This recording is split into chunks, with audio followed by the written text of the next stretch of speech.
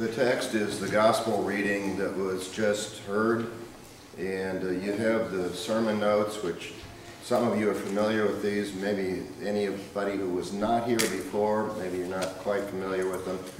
They've been very helpful, I found. Well, before I use them, I sort of think back on preaching sermons as like milking with a leaky bucket. And yes, it worked, but by the time you got back to the barn and the cooler, some of the milk had leaked out. Where this plugs some of the holes, and it gives you something to hang on to and remember and look at again. And sometimes people even share it with people who were not here. But let me ask though, how many of you are crafters or woodworkers, or you otherwise make things with your hands? Okay, a few of you. How many of you have already made the perfect project in which there were no glitches or errors? I was talking to a man. We were in Idaho for a number of years, and I ended up being circuit counselor. They called it circuit counselor then, now it's circuit visitor.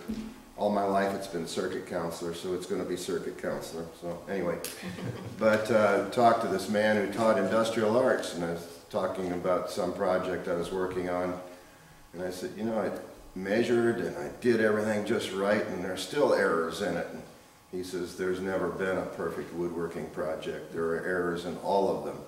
You know, it's just a matter of trying to disguise them or make sure that people don't see them immediately, and so on and so forth. There's even an error or a glitch in the first sentence. I intended to end it with a question mark, but somehow I hit a period and went on. And so there you have it, that even there a little glitch developed.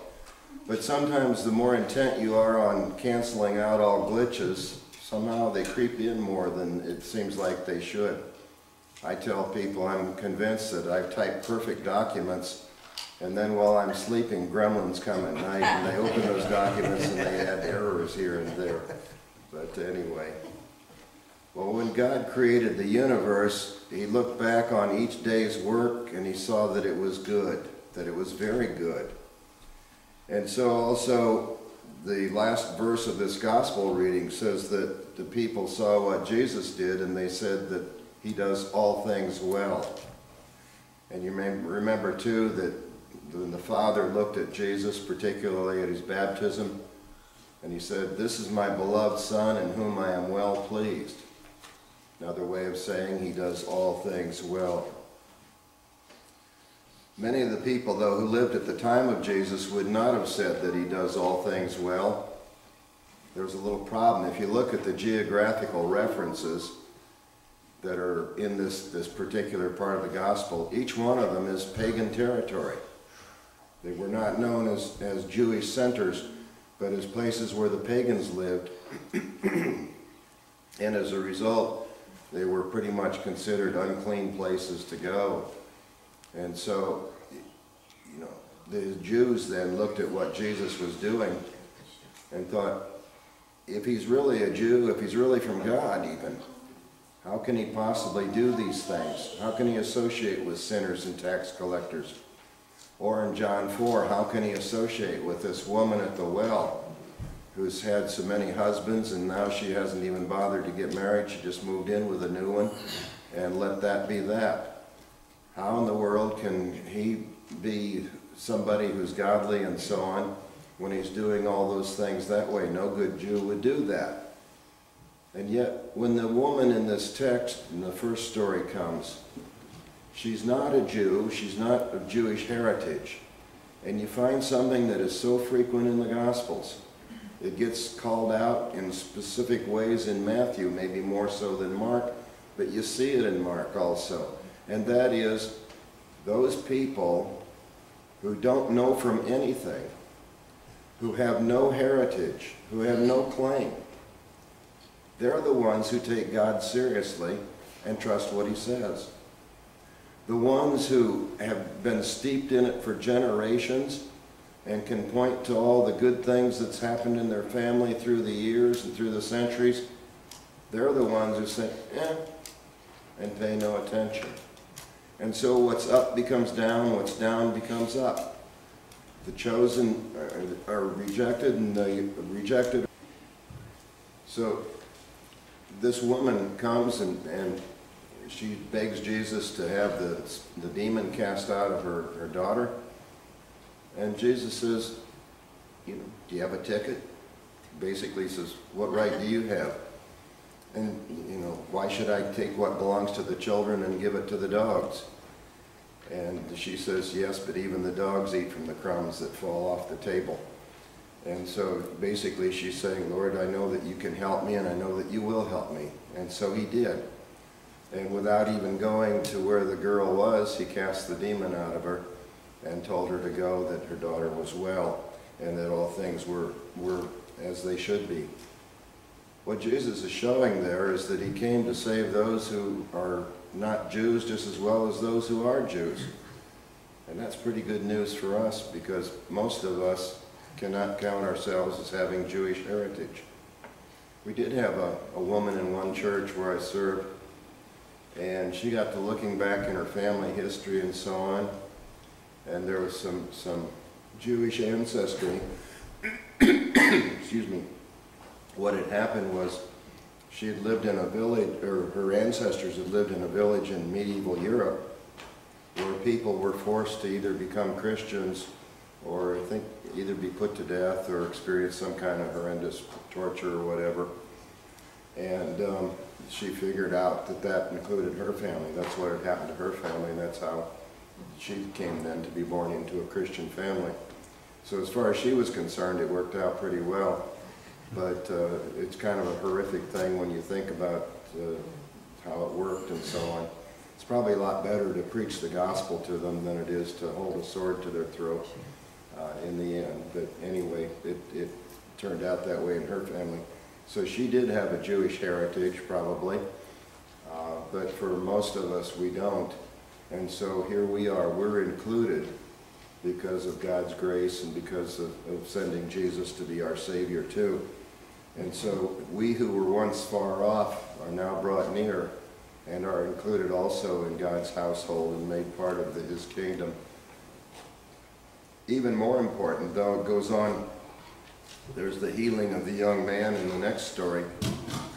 And you begin to ask yourself, what's so important about somebody not being able to speak or to hear? Well, one of the first things is he was supposed to be able to give praises to God, but if he can't speak, he can't praise God. And so when Jesus restores his hearing and his speech, now he's able to do that. He's able to praise God and give God thanks for everything that God has done. But there's something else that's kind of interesting and important. And if I had gotten all the lessons right, or if this were the day that all these lessons should be read and so on, we'd be reading Isaiah 35. Isaiah 35 is a great chapter because it's about a bunch of prophecies that God gives finding their fulfillment when the Messiah comes. And one of the prophecies that's given that will happen when the Messiah comes is that the eyes of the blind will be opened and the ears of the deaf will be unstopped. And so when Jesus heals this young man who cannot hear and cannot speak, in a way it demonstrates that all these prophecies that relate to the end of time, when the Messiah is supposed to come, they're fulfilled now in the presence of Jesus himself, who is there in their midst. And so it's kind of an interesting little thing where you have to kind of take what you know from this part of the Bible and allow it to have some influence on what you know about this part of the Bible, and you begin to see a connection and you begin to see how something fits together that you never before thought of fitting together. And so it becomes kind of something that's bigger than it first seems. It becomes an end-time fulfillment of prophecies that God has made. Jesus came to bring a healing, though, that's greater than just allowing somebody who couldn't hear to hear, somebody who couldn't speak to speak. He came to bring a healing that involves you and me, and it involves our problem with sin and our position of people who are condemned by our own sins. I did some work not too many, well, a couple of years ago actually. Been using it a little more lately, using it for some Bible classes in different places, but it basically looks at some Old Testament roots for the Lord's Prayer. You know, just think about this. Would you agree Jesus was Jewish? Everybody nod yes. Good, good. All right. Would you agree that the disciples are Jewish? All right. What do you think the chances are that when the disciples said, Lord, teach us to pray, the words that Jesus gave them had some deep roots in the Old Testament? Would follow, wouldn't it? So I tried to take the concepts that are in the Lord's Prayer and see how are they treated in the Old Testament. And anyway, what becomes sort of interesting and now is I've forgotten which word I was talking about and thinking about. Yeah, I took myself down a rabbit hole and now I got myself lost. But anyway, Jesus healing sin and bringing us out of that situation and so on. And there's when you look at the Lord's Prayer through the lens of the Old Testament, what you find is that God takes our sin problem and He makes us whole. Also, even you look at the word, I think I was aiming at the word trespass. The word trespass in the 5th petition really involves things that bring us condemnation. You know, you think trespass, well, okay, I stepped across the line, but I stepped back before you saw me. Okay, so no errors, no fouls, so on and so forth. But not necessarily so. You know, there's a story I remember, interesting thing where the Soviets wanted to recruit this Russian to be an agent for them. And so without him knowing about it, that they were doing it, they put some extra bread on a tray that he was handling. And he thought, extra bread, I'm going to have to account for this, so it's easier for me just to take it home. So he did. And same thing with a case of vodka. There was an extra bottle of vodka in the case.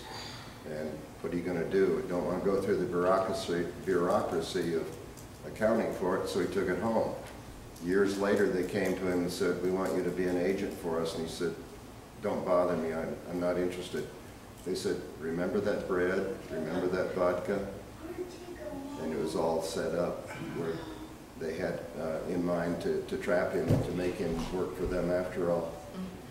But Jesus brings us a healing that's greater than anything that we could find anywhere else. And He offers that healing to us to be free of any sins that stand against us and to stand before Him clean and without anything against us, because He Himself took it to the cross and He paid for it for us on the cross, and now tells us that we're free and that we can go without that standing against us in any way. Amen.